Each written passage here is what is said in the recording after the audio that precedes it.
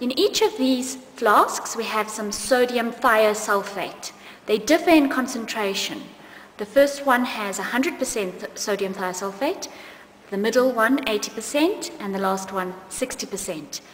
You can see that we've placed a piece of paper with a cross drawn under each of the flasks, and the reason for this is because during the reaction of sodium thiosulfate with hydrochloric acid, sulfur is produced as one of the products, and sulfur is a yellow precipitate which is going to make the contents of the flask cloudy, and we will see as an indicator of the rate of the reaction how much time it takes for us no longer to be able to see the cross looking through the solution.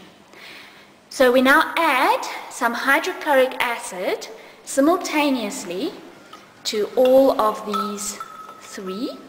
1, 2, 3. And we watch the reaction occurring.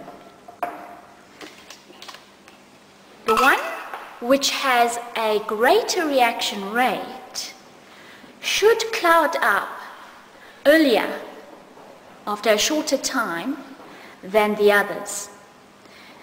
So we would expect that the more reactive one would be the one which has a higher concentration, which is what we are seeing.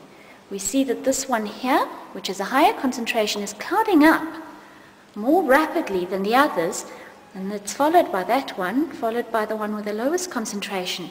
And I think one cannot anymore see. Yes, you can't see that cross anymore. That one I can just see.